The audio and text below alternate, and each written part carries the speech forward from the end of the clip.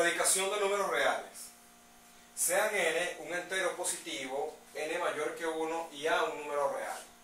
Se llama raíz enésima de a un número b tal que b a la n es igual a a.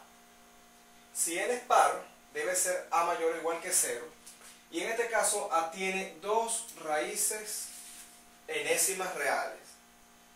Si n es impar, a puede ser cualquier número real y a tiene una única raíz enésima real.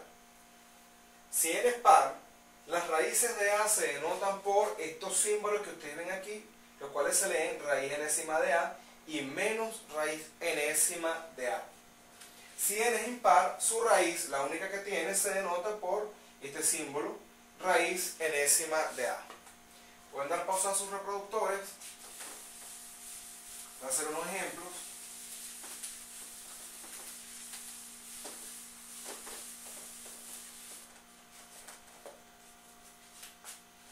$25 tiene dos raíces reales. Tiene dos raíces cuadradas reales. Los cuales son raíz cuadrada de 25, que es 5, y menos raíz cuadrada de 25, que es menos 5. Esta es la que se llama raíz cuadrada principal de 25. Menos 125 tiene una raíz cúbica